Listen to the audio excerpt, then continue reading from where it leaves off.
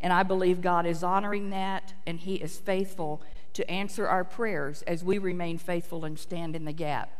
So the scripture I had chosen for today is Hosea 2, 6 through 7.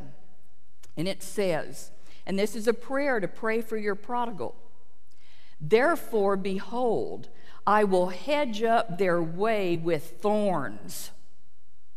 Now, are many of our prodigals out seeking this path and another path, trying to find security, trying to find happiness? They're looking to materialism, they're looking to status, they're looking to money, all kinds of things to fulfill the void that's in their heart. Pray that God will hedge their way up with thorns, and everything that they're seeking, they will run into a thorny wall, and they will not be able to find any satisfaction. And he says, I want to make a wall that she will not be able to find her path. It goes on to say, she's going to follow after her lovers, but she shall not overtake them. Now, she's going to seek them, and we have many that are seeking the philosophy of New Age. They have gotten into New Age. Mysticism is reviving. It is becoming prevalent in our society. They are seeking them, but God, we pray that they will not find any satisfaction in anything that they are pursuing. And then she will say, you know what? There's no satisfaction out here. I'm going to go back and return to my first husband. For then it was better with me than it was now. I immediately thought of the church at Ephesus, in the book of Revelation. And what did he say to them? Return to your first love and return to your first works.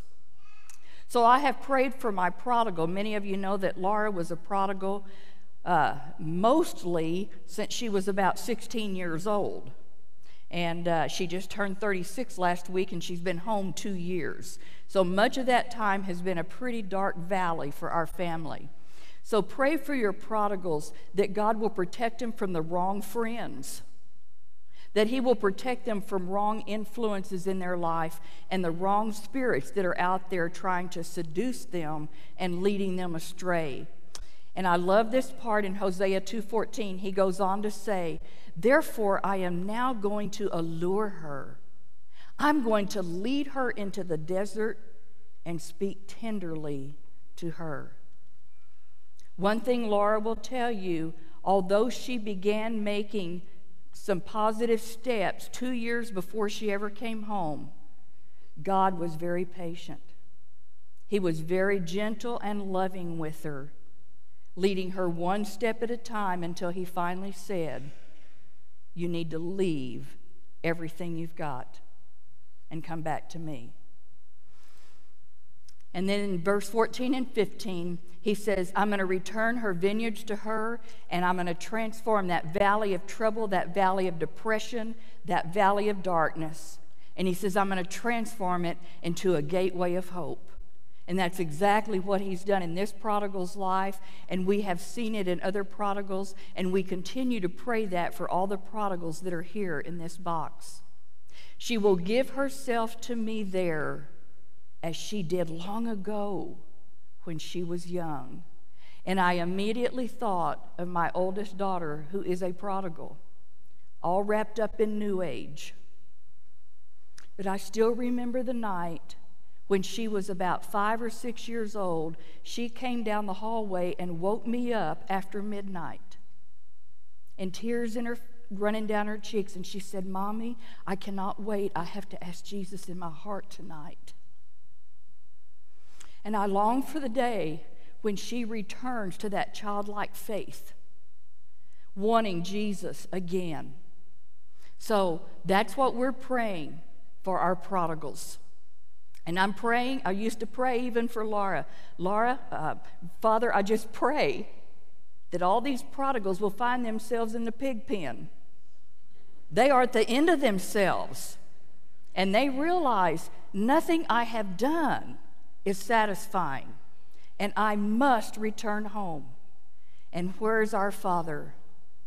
He's right there waiting, patiently, lovingly, ready to receive them again. His mercies are new every morning. He is faithful. And I think of Psalm 103. Bless the Lord, O my soul, and all that is within me. Bless his holy name. Bless the Lord, O my soul, and forget not all of his benefits. He forgives all my iniquities. He heals our diseases. And listen to this one. He redeems my life from destruction. And then what does he do? He crowns me with loving kindnesses and his tender mercies. Pray with me. Father, we just thank you for this group that is gathered, and we thank you for the privilege of bringing these prodigals before you. We know that it is your will that none should perish, but yet we know there are many who have walked away from their faith. And Lord, we just lay them at the cross, and Lord, I ask that you would work and stir in their hearts as we remain as intercessors and stand in the gap. And Lord, we praise you for working in them, and we know that we will see them, every one, be prayed out of this box as you work in them. And we give you all the praise and thank you in advance for more that we will see and hear of. And it's in your Son's name that we pray. Amen. For those of you that don't know Laura, this is my youngest daughter. Yes. Okay. Thank you.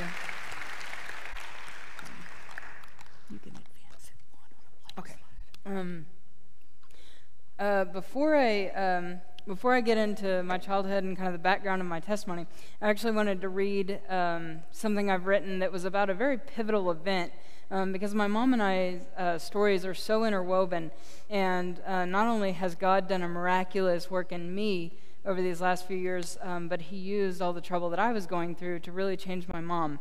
And this was, so I'm gonna read this, and then we'll flash back to earlier years. But here we go again. I sighed begrudgingly as I opened the door to a familiar local restaurant, once again having to face my parents that I'd been hiding dark secrets from for years. So far, I'd been quite successful in covering my lies, but would it ever catch up to me? I'm not sure I cared. The truth was, I wasn't afraid to lose their love. Their constant perusing into my business was like a wet blanket on the indulgent life I was enjoying away from their judgmental eyes. But to keep the peace, here I was joining them for dinner on a Saturday night instead of spending the evening with my new love interest. It was becoming increasingly difficult, however, to hide the more recent lifestyle changes. For years, I had been concealing a multitude of acts that would have horrified them, but now the changes were undeniable. About 8 months prior to that night, I had embarked on a new exciting journey to self-fulfillment as a transgendered man.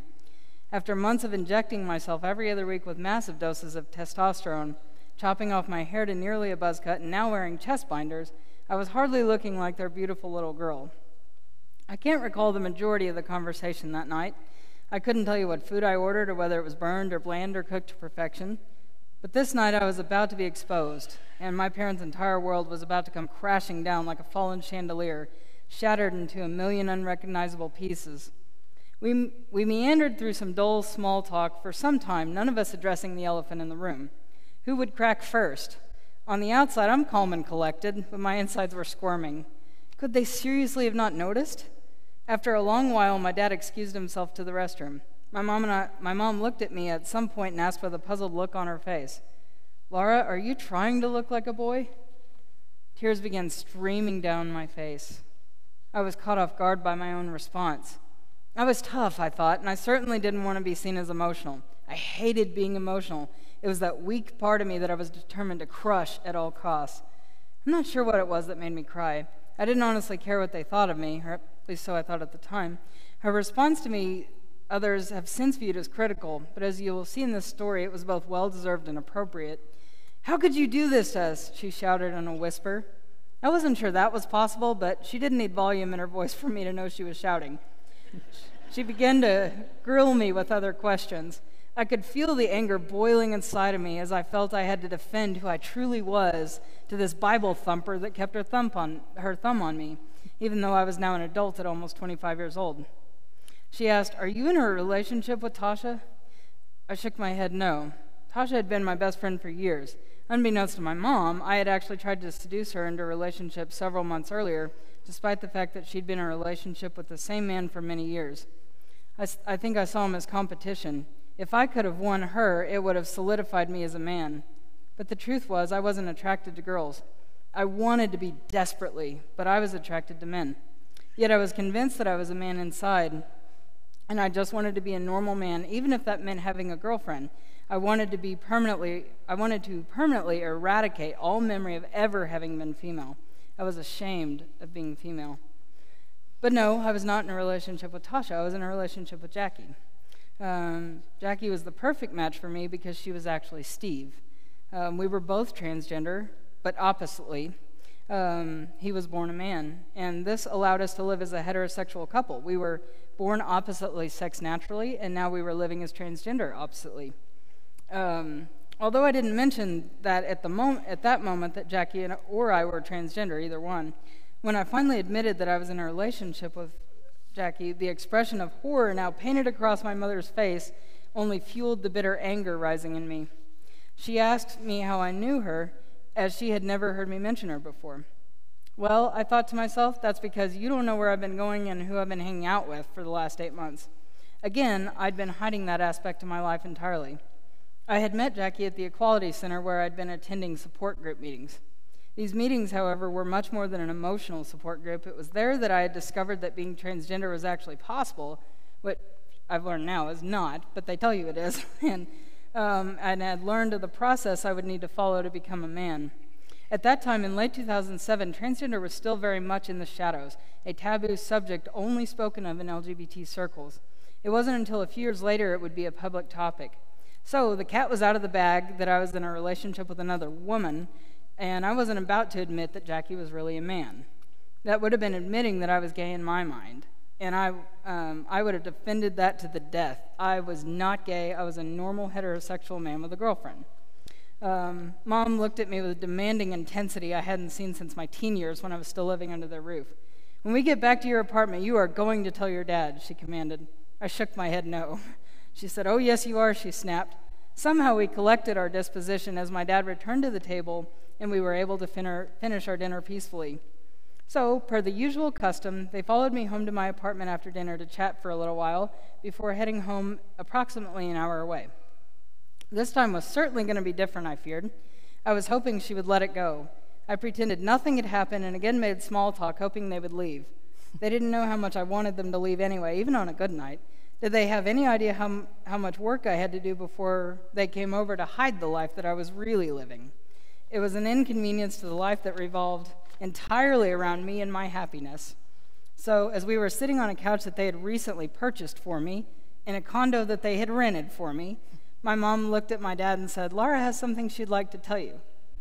Again, I shook my head. She said, "You are going to tell your dad." Tears now streaming down my face, I blurted it all out, even the part my mom hadn't heard yet. It was time to face the music.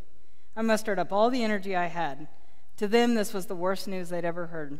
To me, it was everything I'd hoped for my whole life. The extreme opposition of our viewpoints was colliding head-on as I began. "Ever since I was little, I have felt like I should have been a boy." I don't think they comprehended exactly what I meant by this at first, but as I continued my emotional rambling, I eventually made it around to the fact that I was now transitioning to become a man. My dad's response infuriated me. "I changed your diapers when you were a baby. I know you're a girl." He couldn't have known how angry that made me.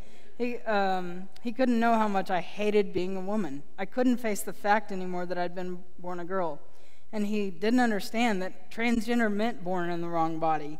I was aware of the fact that I'd been born female, but I was now determined to change it. They demanded I renounce all this nonsense and submit to Christian counseling.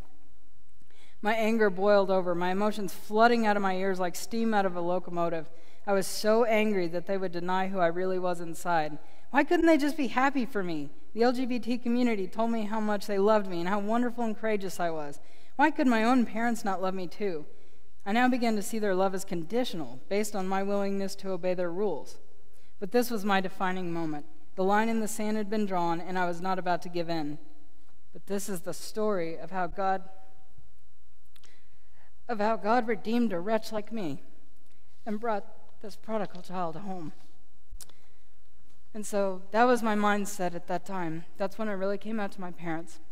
And but I want you to hear a little bit of the background, and my mom's going to tell you a little bit, just a few minutes about her story.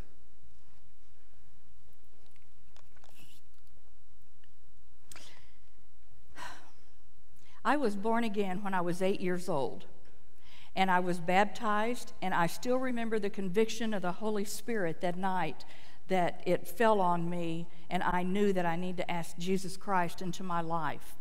And I was a firstborn female, type A personality. Now, see, you already know a whole lot about me. Now, what was my mindset in being a good little Christian girl? And this is back in the early 50s.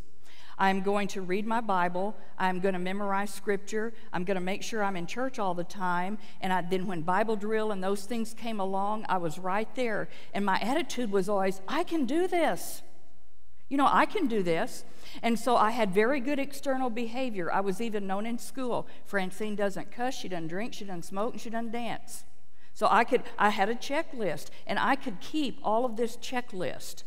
And so it became part of my philosophy that as a Christian, I could do all these right things. I would be busy working for God. I can do it. And when my report card came out, I would have an A.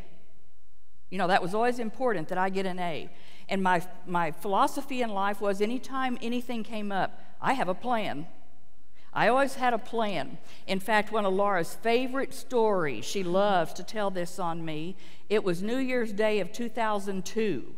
And so she is about 20 years old at this time, and she was on a mission trip in Thailand.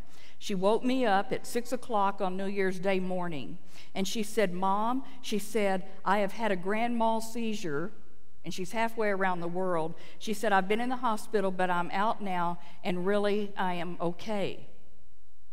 The first thing out of my mouth, here's what we're going to do. Step 1, step 2, step 3. And she will tell you it surprised her, maybe it didn't surprise her. I didn't even ask how she was. Or I'm sorry this happened. And boy, I hate to admit that, but I was always in a mindset of we have to take care of everything.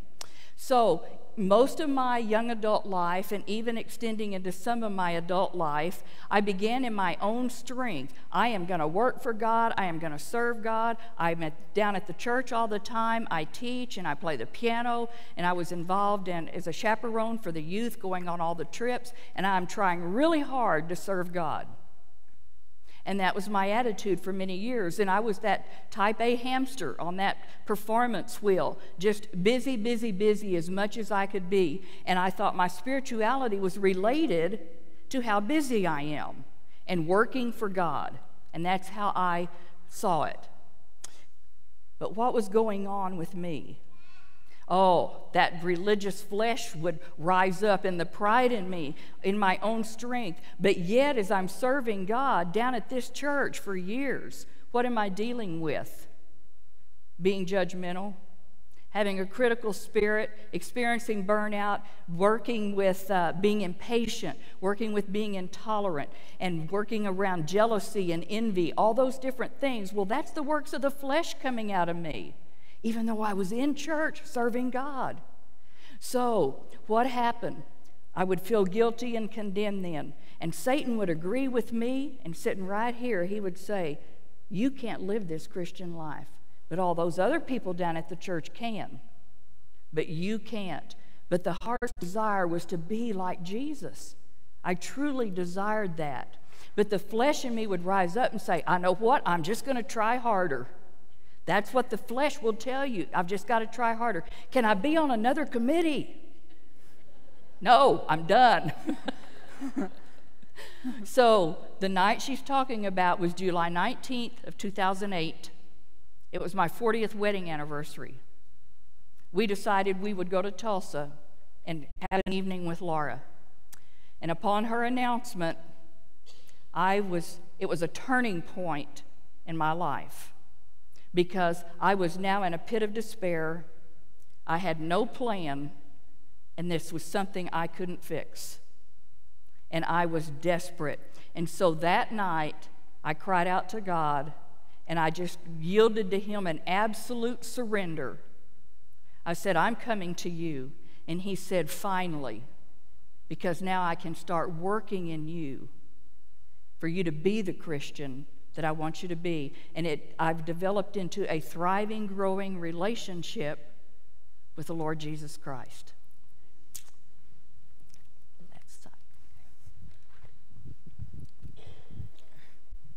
So that hopefully gives you a little bit of insight into some of my feelings as a child. I think we're very much related to everything she was going through, and I can understand that now as an adult. But I didn't as a child. And I often see myself, I have on the screen the story of Hosea. When I first came home, I just wept all the way through the book of Hosea because I saw myself very much in the eyes of Gomer.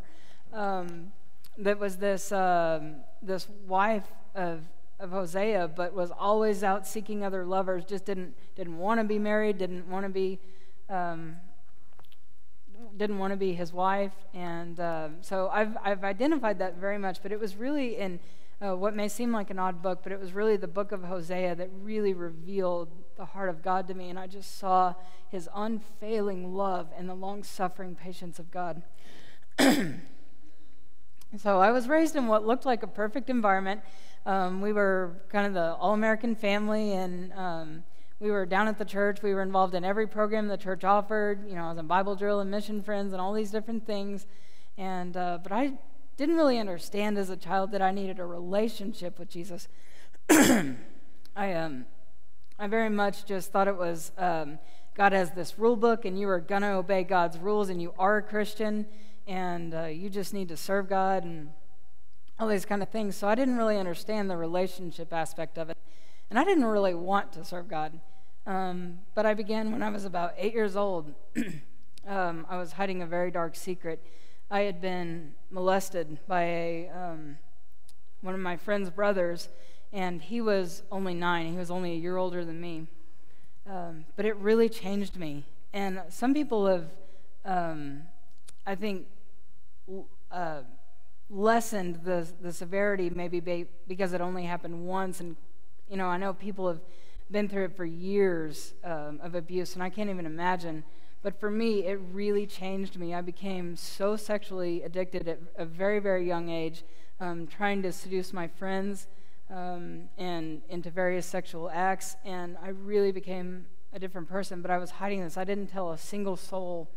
It accidentally slipped out once in college, but I don't think this person understood what I was really saying. I really didn't tell anyone until I told my mom about 3 or 4 years ago.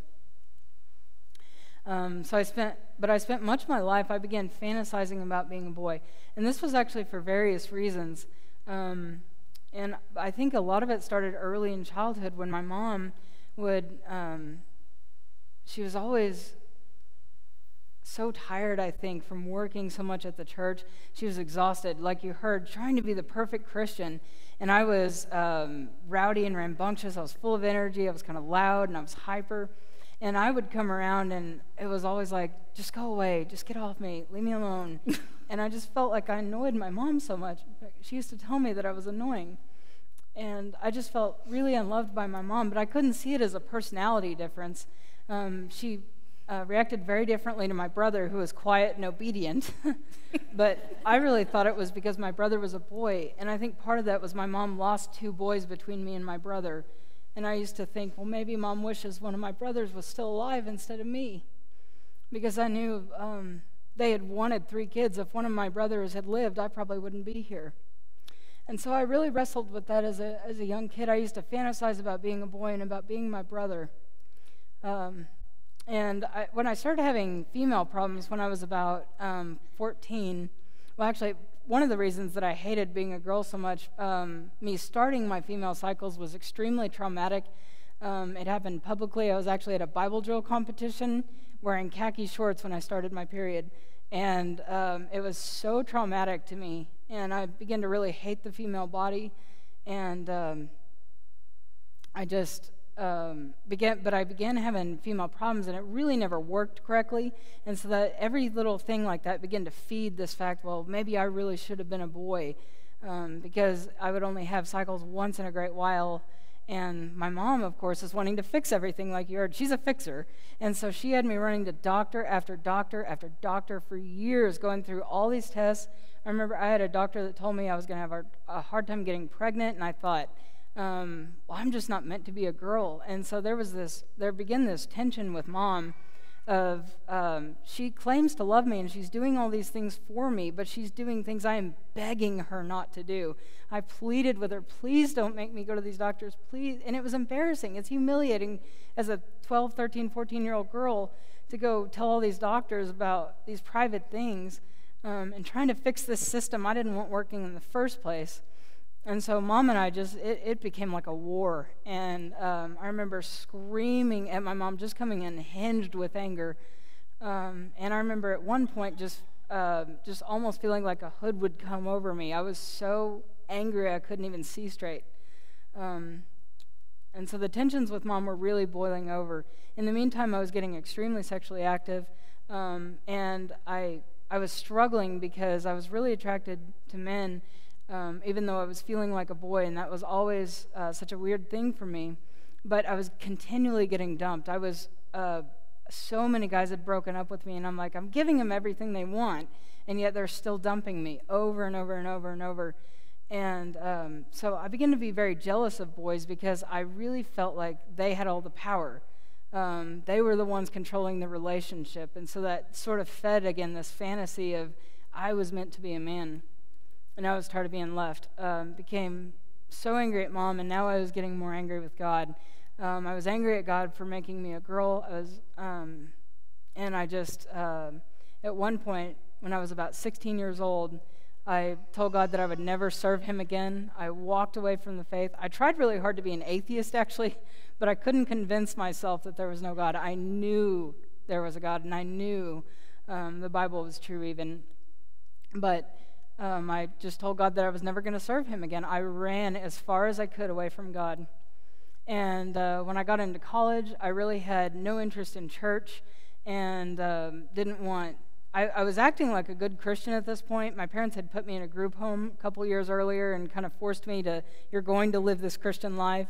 And so at this point, I had been going to church for a while when I was living at home, but I moved to college. I'd had this guy that was kind of courting me. For almost 2 years, we were sort of seeing each other but never dating because he kept talking about how he wanted more of a courting. And I eventually kind of gave up on him, and it was really God's mercy on him. I really crushed his heart, I think, because he really was planning on marrying me. I didn't realize that at the time. But I think it was God's mercy on him because God knew that I was not the Christian girl that he thought I was. And then I became extremely addicted to sex and pornography, and I began, and this is kind of a dark secret that a lot of women don't talk about. They say the numbers are almost 40% now of women that are addicted to pornography, and it's very prevalent, and it will lead to such dark places. It always starts with something that seems a little more innocent, but it is a dark, dark road that always leads down. And I'm so ashamed of the things that I ended up watching years later. But I was going and meeting random men online and just having all kinds of sexual encounters and just trying so hard to fulfill that void in me. And then in 2007, when about a year before we moved home, actually it was December of 2006, sorry, and we were driving home. I was moving home from Texas, and we were driving at night with a pouring rain on the road. I mean, to the point there was standing water on the road, so a very, very heavy rainstorm. We were sideswiped by a semi, and all of a sudden spinning all over the median into oncoming traffic with a semi headed toward us. And I remember looking at those lights as they're headed right for my car. And I remember I was filled with terror that I can't even describe, not just fear, but an absolute terror that I was getting ready to go to hell, and knowing that I was getting ready to look Satan in the face. And it was, again, I can't even describe that kind of terror that I felt that night, absolutely hysterical with fear. But God spared us But what amazes me is even at that moment that you would think, surely this is the moment that will turn me around, my heart was so hard and I was so determined to live the life that I wanted that it still didn't turn me around, but I never forgot it. So about a year, I think it was about a year later, it was actually the night of the ice storm in Tulsa. I don't know if anybody remembers. I don't remember how bad it was here in Bartlesville, but in Tulsa, 75% of the city was out of power. It was a major, major ice storm. And that was the night it started was the night that I came out to my best friend. And so it was kind of like an omen as ice is raining down on the city. And we're driving to a bar that we were going to, and there's transformers blowing all over. We didn't realize what it was. We're like, are there fireworks? I didn't realize that these were the transformers blowing as people are losing power. So that was in the fall of 2007, I began my transition to become a man. And I thought, I'm free to be who I really am. I'm going to all these pride events, and this is great, and there's this loving community that tells me how wonderful I am. And I began taking hormone shots. I began to look more male. I had a deeper voice. I was beginning to grow facial hair. And all this was really exciting at first. But there was an unlikely turning point. My mom, I'm sure this was one of the most devastating events. Aside from the night that I originally told them, this was probably the other really devastating event to them when I told them that I was going to be going to live with Jackie. And who, of course, like I said earlier, I get confused with the name sometimes because I've known him as Steve for a long time now. But this was Jackie at the time. And I was going to be going to live with him. And I looked at my Bible, I remember, as I was moving out, and I really looked at it for a moment, and I thought, do I need to keep this? And it had been sitting on my shelf for years, and I'd moved it with me every time I'd moved, but now I looked at it, and and I threw it away in the dumpster. And I'll never forget that moment of just thinking, this just has no value to me.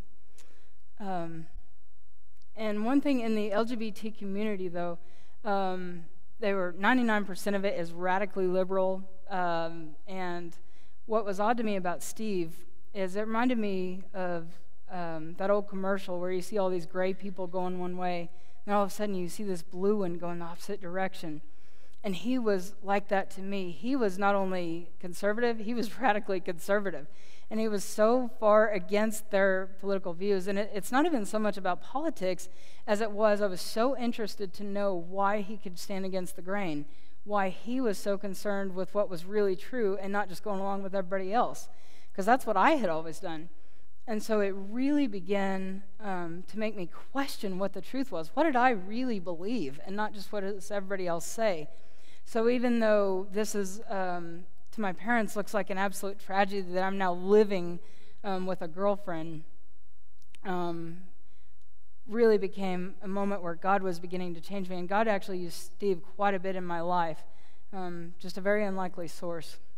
But we were going, one of the first things, we were going to these support group meetings, and we noticed that we were leaving these support group meetings more depressed than when we got there. And we're like, man, what is going on? These are the most depressed people in the world. And we really thought it was just those particular people. Those people just haven't figured it out. And we were really cocky in the fact that we're like, we just know how to live this better. We're not caught up in all this LGBT community. We're just out there living normal lives. I'm just a normal man going to work and all this. And so we really didn't make the connection that it's because the transgender life will lead to depression. But we didn't realize that at the time. And so we quit going to the meetings. We pulled out of the LGBT community entirely. And so that was another thing, that it was God's mercy. And it was really Steve that saw that. And so I'm really grateful that God used him in that way to get me out of the community.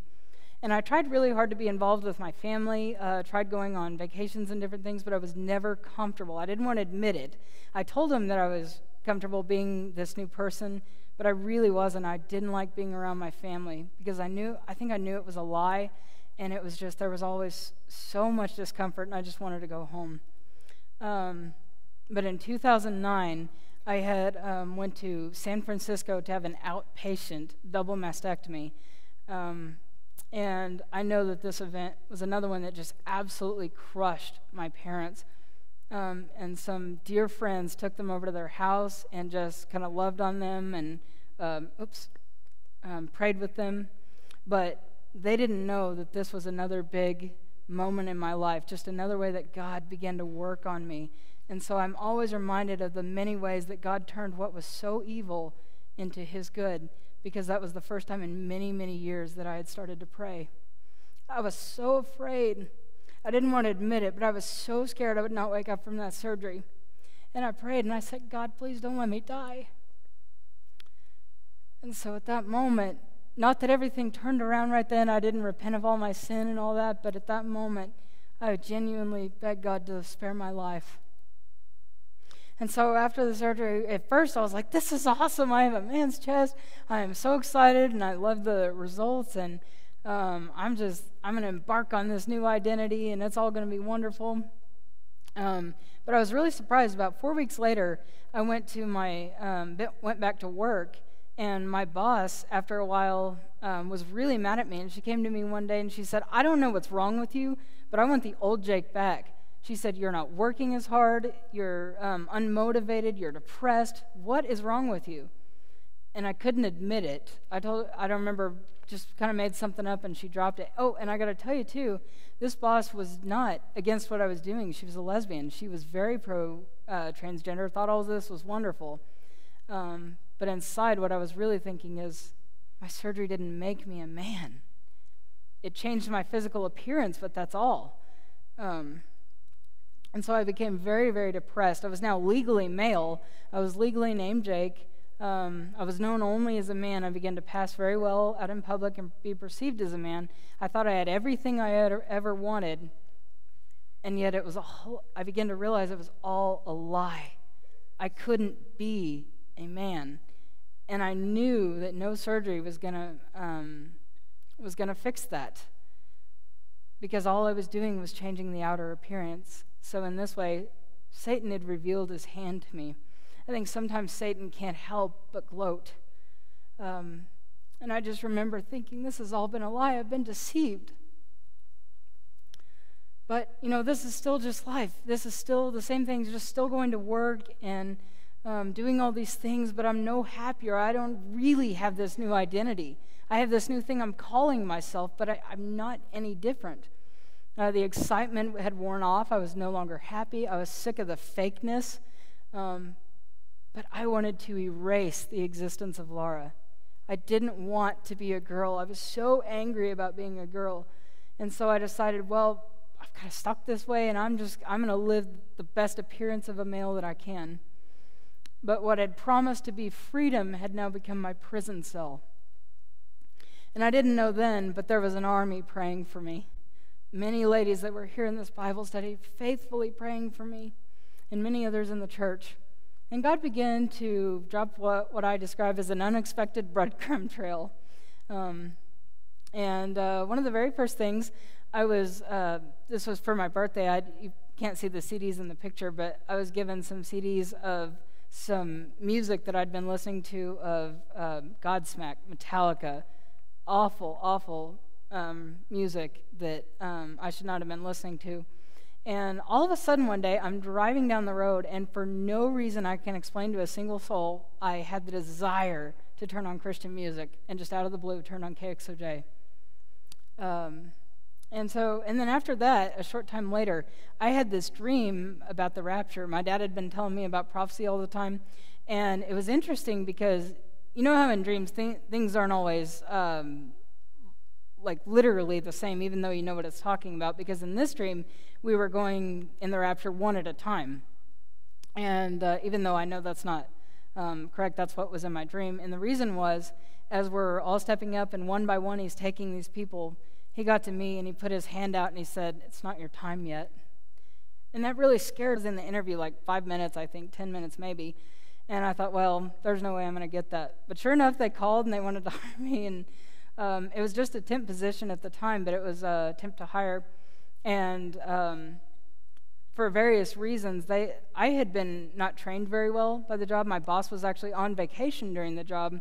or when I first started, and I wasn't trained very well, but I didn't realize that, and so I wasn't doing quite what she wanted, and nobody ever told me this, and so she kept telling the temp agency that out of everybody, she was the last one I would hire if they ever decided to hire one. But I kept working, I kept plugging away, and eventually kind of figured all this out, and after about a year, I was the one that got hired, and I knew that God had provided this job for me, and my boss was a Christian, and we ended up having conversations later, and I was very grateful to her for sharing her faith with me. And I had everything I thought that I'd ever dreamed of. I had a wife at the time, a great job, I was perceived as a man, and yet I was so empty inside. And I remember I was listening to the radio one day, and I was listening to this particular talk show host that was very libertarian. He was not anti-LGBT in any sense, but just out of the blue one day, he said, why is it that transgenders always want to change their body to match their mind and not change their mind to match their body? And I was really stunned by that question. And I thought, I was really angry at it at first. I was like, man, if he was here, I would give him a piece of my mind, and he just doesn't understand how it is. And I thought, but I really can't answer that question. Why is it that I have to change my body to match my mind and not try to change the mind to match the body? So that question really haunted me, and I played it over and over and over in my head. And so that's my encouragement a lot of times. If you don't have a lot of time to really talk to somebody, sometimes questions and making people think about what they really believe can be really powerful. But a little while later, Mom had asked me to make a website for her Bible study. And I thought, sure, I was a programmer, and I really wasn't interested in Bible study at the time. But I was going to do this for Mom because I really needed the money she was going to pay me, and I needed the experience for my portfolio. And but as I'm beginning to look at her notes to make a summary for each lesson, which Mom didn't even ask me to do, by the way. I was just supposed to put the audio clips on there, but the Lord had prompted me, I think, to make a little summary for each lesson, so I had to actually go read the notes and try and pull out little bits. And as I did, I began to see something very different from what I remembered as a child. Now I wasn't just hearing about all these rules that God had. I was beginning to see love in the Bible. And one of the things I remember so clearly was when Mom was talking about how Joseph was a type of Jesus. And this just blew my mind, because I've always heard of this angry, judgmental God, and then all of a sudden this loving Savior comes years later, and it never made sense to me. And so I'm like, what do you mean? I have to understand. So remember, at this point, I have not called my mom, other than we talked occasionally, but we rarely spoke. I did not call her just because I wanted to talk to her. Mainly, I called her if I felt obligated for a birthday or something. But I really had not been interested in talking to her. So now, all of a sudden, I said, you've got to tell me more. And I started calling and talking to her nearly every day. And just talking about the Word and what she was learning. And I said, Mom, what has happened to me? I'm 180 degrees from where I was a few months ago. I said, all I can think about is the Bible and what God has revealed in His Word. And she said, I've been praying that God would draw you back like a magnet. And that's exactly what He had done. And He was drawing me back. And so something was happening. This was the mother, and I'm only using the pictures of age difference here to illustrate.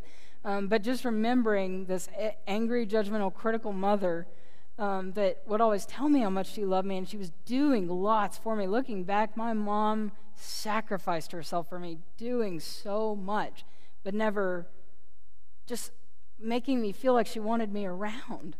And never, it was never, I never saw that faith in her. I saw a lot of religion, but all of a sudden, something had changed.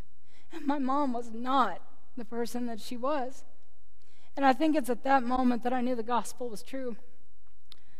Because I knew it in my head at that point. But I knew at that moment, when I noticed the change in my mom, I knew it was true. And so I'm wrestling with this in my head. And I'm thinking of this old mom that I knew growing up, and yet I'm hearing this new mom. And I began wrestling with this, and I began asking the Lord, God, I want to be used by you again. And I had prayed a little prayer one night and asked the Lord into my heart, but I felt like such damaged goods. I thought, Lord, I have spit in your face for so long. Not only have I sinned, but I said I would never serve you again. And so I was riding down a glass elevator at work so I could look out over the city. And I'm looking across the street, and I said, God, where do I start? And he said, start with them. And I knew exactly what he was talking about. There was a couple walking across the street that I was just looking at that moment. And I was terrified. I was like, what do you mean? Like, first of all, I didn't expect God to actually answer. I really thought that, I meant like in the distant future, like maybe he'll call me to be a missionary or something. I didn't mean it that moment. But God said, start with them. And so I was like, what do you mean? I didn't have any clue what he meant. So I went outside, and I'm peeking around the building, and they walked over to this bus stop, and I was like, see, they're going to get on the bus, they're going to leave, and I don't have time to go over there anyway. I'm going to make them late. They're not leaving, the bus isn't coming. I went out back into the building and back out 3 or 4 times, and there was this elephant sitting on my chest, and I'm like, I can't even breathe. I have to go talk to these people. I had no idea what I was going to say, and eventually I was like, where is this bus? This is the longest bus in history. No bus should take this long to get there. And so eventually I just couldn't stand it anymore. I walked over, and I had no idea what I was going to say, and I just felt like I had to obey God. This was so clearly God asking me to do this. And I walked over to him, and the Lord literally fed me about 1 word at a time. And I said, I never do this, but I feel like God wants me to pray with you. I said, is there anything I can pray with you about? And tears started streaming down their faces. And they said they had just moved to town. They had no job. They had no money. They had no cars. They didn't know anybody. I mean, I was just stunned. And so I started praying with them. And I remember the Holy Spirit came over me so powerfully I couldn't stand up straight. I was swaying back and forth. I thought, these people are going to think I'm absolutely crazy. And that was it. I prayed with them. I gave them a few dollars for the bus that I had on me, but that moment transformed my life, because that moment it was like everything inside became alive. That is when I know that I had become a new creation, because for the first time it wasn't all up here in the head. I had truly trusted God, and I had trusted Christ. And I remember all of a sudden, feeling like light was bursting forth from me, and my mind was flooded with hymns and all the scripture I'd heard as a child and all these things, and I just was a radically transformed person. That whole day just wanted nothing but to fill myself with the praise of the Lord. And so I was truly saved, and this was in about 2014. Like I said, I was so radically different after that. I started growing. I was sharing my faith with my coworkers. But I wanted to be a man of God, and I was not ready to give up that transgender life yet. And the Lord really was so patient with me. He grew my faith first, but he didn't leave me there. It's not that God was okay with it, but he was patient, and he began to grow me. And I was so consumed with learning about God. I would listen all day long while I was at work. I was listening to some kind of Bible teaching, audio Bible, Christian talk radio, whatever it was, anything I could fill myself with the Word of God. And God really began to reveal the insanity of the transgender movement at this time. And I remember hearing about the bathroom bills, and I was like, okay, even I recognize that it is insane to let a grown man go in the bathroom with little girls just because he says he's a woman. I had worked really hard to do this legally, and because I was using men's restrooms. But even at that point, with me using men's restrooms, I signed the Target pledge months before I moved home. And I always think that's kind of funny, but even I could recognize that insanity.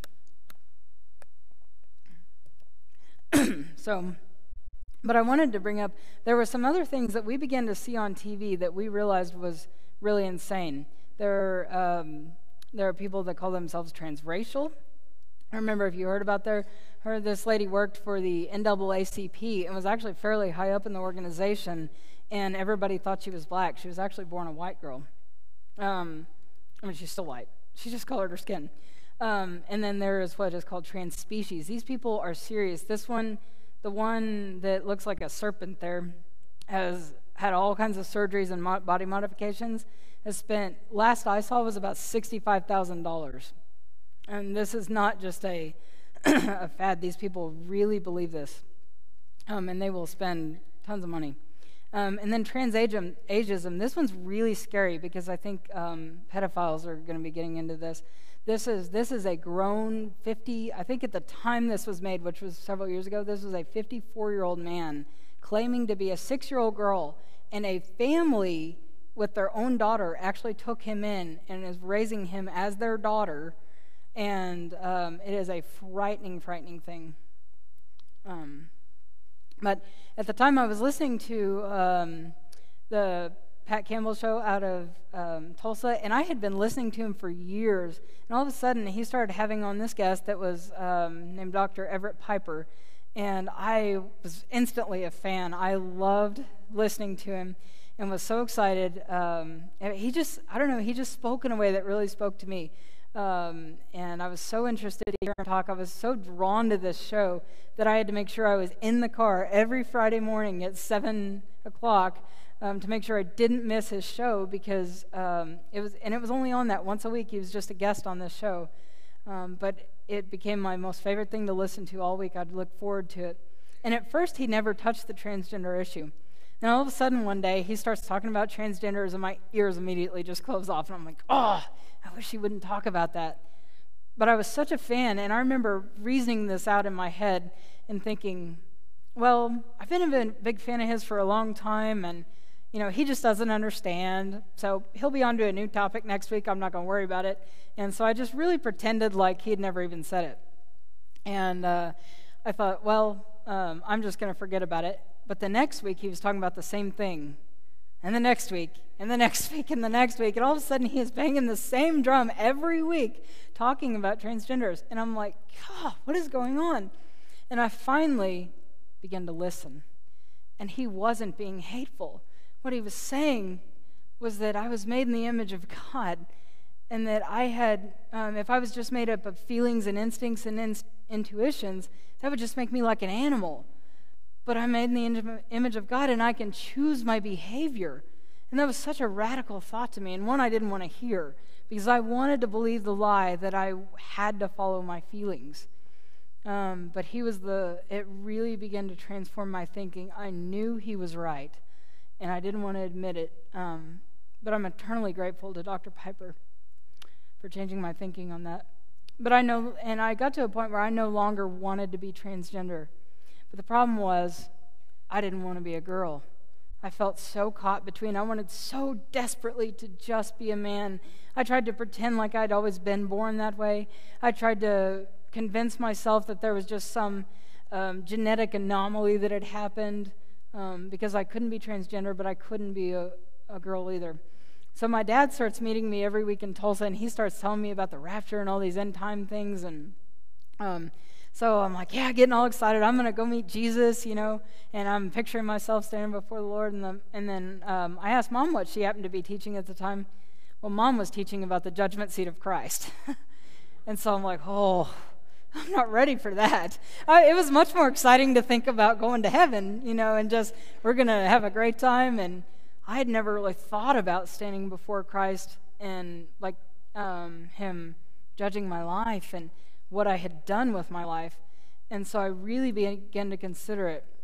And so as I'm thinking that night, the Lord spoke so clearly to me and said, if you stood before me tonight, what name would I call? And I was really stunned by that question. I knew that the Lord was not going to call me Jake. And it's not that the Lord, I knew that God, it wasn't like he didn't know who I was.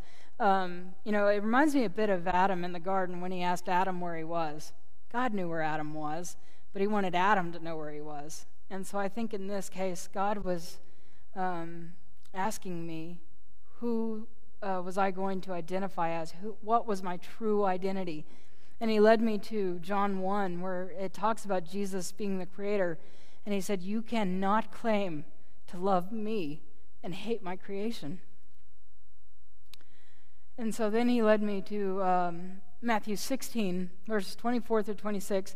Then said Jesus unto his disciples, if any man will come after me, let him deny himself and take up his cross and follow me. For whosoever will save his life shall lose it, and whosoever will lose his life for my sake shall find it. For what is a man profited if he shall gain the whole world and lose his own soul? Or what shall a man give in exchange for his soul? I began to really loathe being transgender. I was sick of the hormone injections, clothes that never fit, and the prosthetics and all these other things. Sick of covering the lies. I was sick of hiding. But I did not want to be a girl. And I was convinced I was supposed to be a man. But I heard this preacher out of England. I was watching these YouTube videos on end times, and this was the moment I just was really convicted. He said, "And I heard another voice from heaven saying, 'Come out of her, my people, that ye be not partakers of her sins, and that ye receive not of her plagues. For her sins have reached into heaven, and God hath remembered her iniquities.'" And God said, "You have got to get out of this."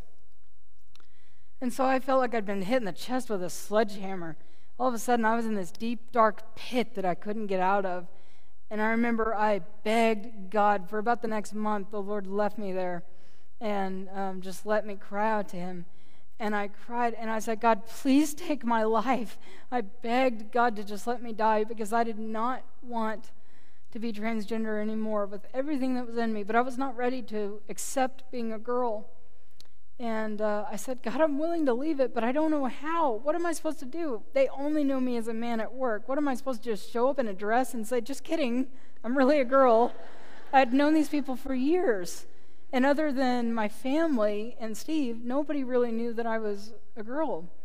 And but I remember so clearly, I had this vision of Jesus getting down on one knee and reaching into the pit. And he said, "Do you trust me?"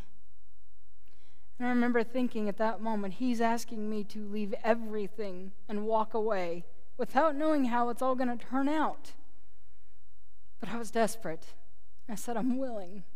And so I did. And I cannot explain to a single soul on this earth how I got through the next 3 weeks. I stayed and finished out my job and packed everything up. I gave away all my possessions and packed away my life. And I cannot explain it other than he carried me home. And so for 3 days and 3 nights, I really felt completely dead. I never experienced that kind of sorrow and anguish of soul. I wept and wept and wept. And I remember I was so overwhelmed. I actually came home on a Sunday and came to church, and I sobbed the entire way through the service. I sobbed the entire way through lunch and Sunday school, and I was just so overcome with grief, and I just thought, I've made a mistake. I can't do this. So I went back to my apartment that afternoon. I made some excuse. I had a few things left I had to get, and I remember Steve opened the door, and he hugged me, and I felt like I was in the arms of a stranger. And I was like, oh, this is so weird. And I was sitting in our apartment that I'd lived in for almost 8 years, and I felt like I was in a hotel room. And I said, "God, what is going on?" And the Lord said, "I have cut the cord on your old life, and you are not going back." And so I knew I had to go home, no matter what it cost me. And I was ready just to come home and be miserable the rest of my life because I knew I couldn't stay where I was.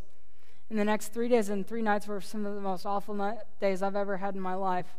I would get one shirt out of my bag at a time and cry for an hour. That's all I could do. But then my mom, Tuesday afternoon, set me down and handed me a stack of cards that the women in this Bible study had written to me, along with a check for almost $1,600 to buy a new wardrobe. And I was so overcome. They hadn't just bought a card and signed it. Most of these women had written real notes to me of encouragement and all the money they had contributed. And I felt, for the first time, I was like, somebody cares. And the next morning when I showed up at Bible study, it wasn't pretty at first. I didn't look much like a girl yet, but I was surrounded by love, and my heart in that moment was truly transformed because for the first time in my life, I felt loved as a woman and loved by women. And God, I think my mom actually said this to me, that she believed that God would restore the years that the locust had eaten. And sure enough, he has. He's restored the time with my parents. He's restored my appearance. He's brought people from my past that I've been able to share Jesus with I now work at this church that I said I would never come back to. I didn't plan on stepping foot in this door, and now I'm here most of my life. He has reversed much of the damage that I had done. I've just been amazed at the people he's brought back into my life from my high school years that I've been able to share my testimony with. And just various events, like I was on a panel at a college one time telling people how wonderful transgender was and they needed to accept it and all this. He's given me opportunity to go now and share with college students and share the truth of Jesus Christ. So he has been reversing everything. And these are just some of the various events I've been able to attend. We had an event here called Straight Talk where we discussed these things, and I've spoken at a women's conference. I spoke last year at the JMI Collision Conference at Oakview.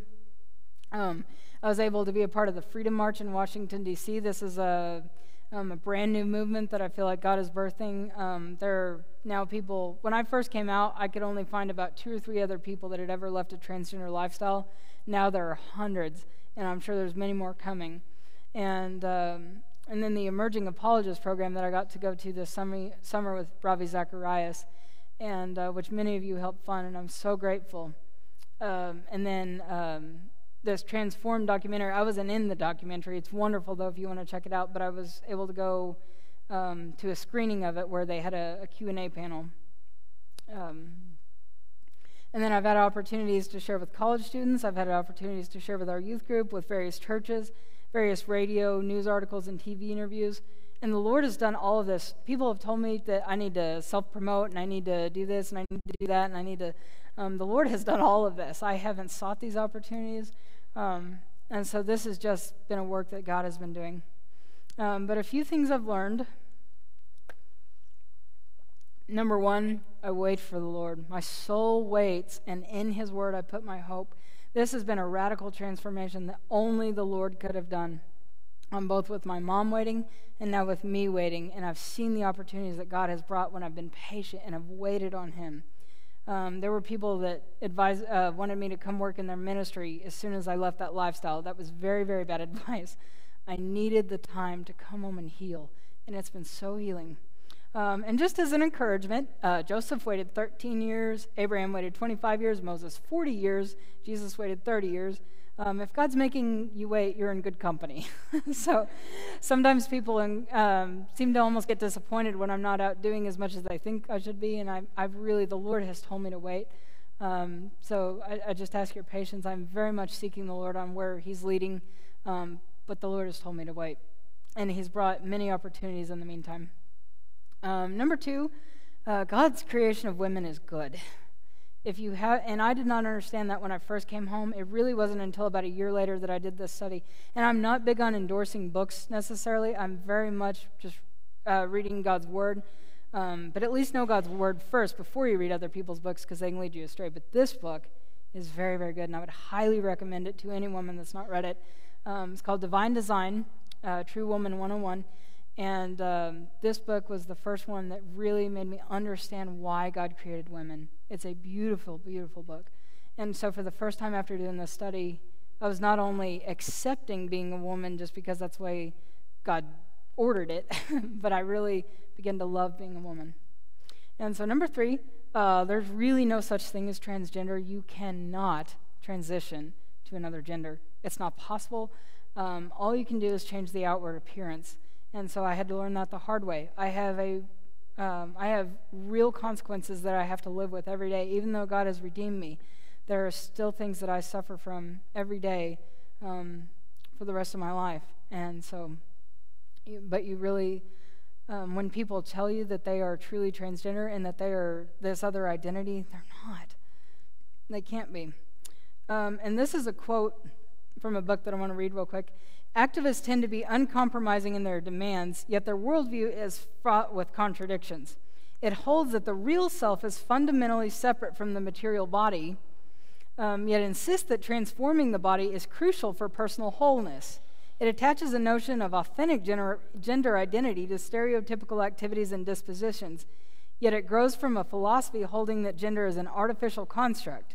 It promotes a radical subjectivity to which individuals should be free to do whatever they wish and to define the truth they choose, yet it calls for enforced conformity of belief in transgender dogma.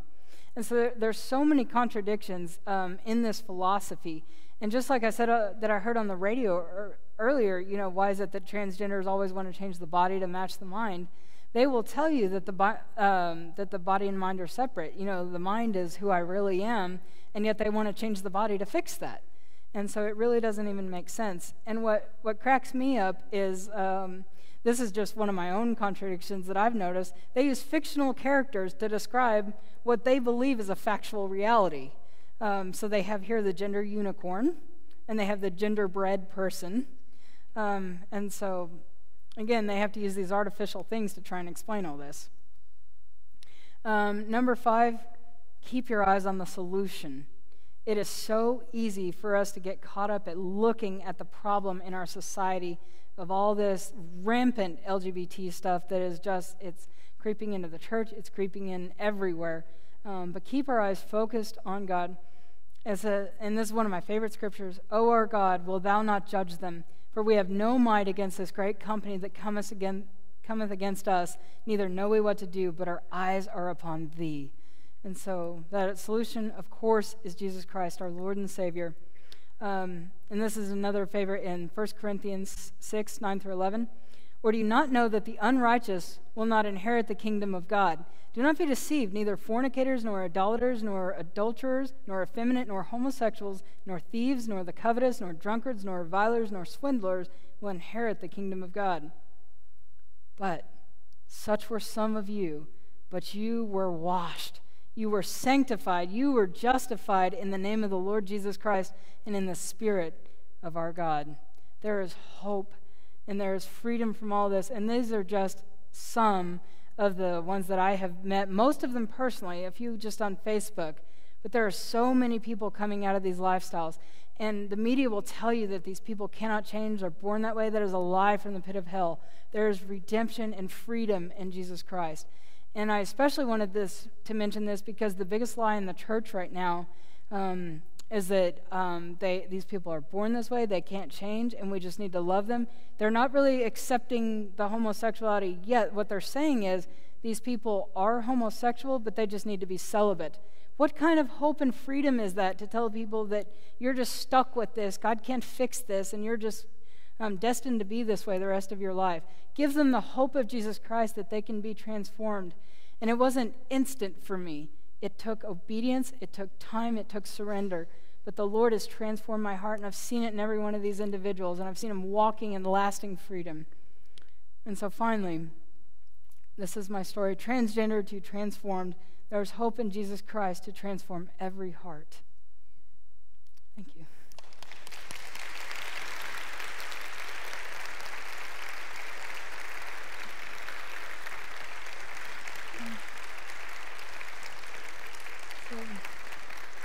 Thank you. I give all the credit to the Lord.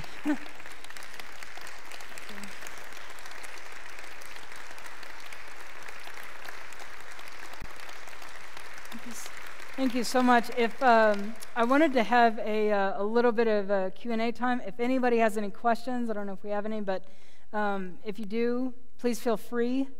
If you need to leave, you're certainly welcome. It's just after 10:30, but if you would like to ask any questions, I'd love to answer. Is there any? No? Okay, that's okay. But you can always, on the back of my card is an email address. Please take one. You're welcome to email me if you ever have any questions or if you ever want more information. I'd be glad to help. No questions. Wow. Okay, as we close here in just a few minutes, I want to thank all of you for coming and listening to this story of an amazing redemption. It has been amazing and wonderful. And this Bible study, Come Grow With Me, has been a major part in Laura's life. And I want to thank all of you ladies. Many of you have prayed for her for several years. Many of you have been instrumental in encouraging her. And she couldn't have come to a better place. And y'all have just wrapped her up, and many of you tell me that she is yours. So, but I know that she is a lot of hope for all of us that have prodigals. Because if God can redeem her and bring her back from the pit she was in, he'll work in all of them. He'll work in every prodigal's heart. So she does exhibit a lot of hope for all of us. Once again, if you're not a regular member of our Come Grow With Me and you would like to be here and become part of our group, there's information out there. When you leave, I'm going to let Laura go on out in the lobby. Some of you may want to talk to her when we dismiss. And those of you that want to join us for our special prodigal prayer time, we will be meeting in the room right here. Just go through the exit sign, and we're going to spend 30 to 40 minutes in time of prayer for our prodigals. And many of you are welcome that would like to do that with us. I forgot to introduce Karen. Stand up, please. This is Karen Kinnaird. Is that right? And she is from the BGCO here in the state of Oklahoma and writes for the Baptist Messenger.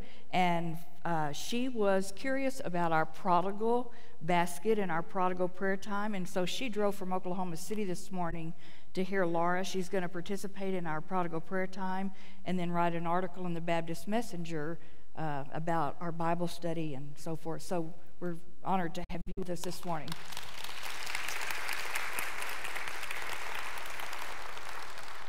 Okay, and I'm just reminding all of you of the luncheon next week. We'd love to have all of you here as we continue our study on the Feast of Pentecost, and then we will have lunch together. If there's no questions, wow, that's hard to believe. Okay, let's pray and we'll be dismissed. Father, we just thank you for the time that you have allowed us to come together and hear this story of your amazing redemption. And Lord, from the bottom of my heart, we thank you and we praise you for a restored and a redeemed life. And not only did it change her, but the work that it also did in me. And Lord, we just thank you, and all the praise goes to our Savior, our Lord Jesus Christ, in whose name we pray. Amen. Thank all of you for coming, and if you want to talk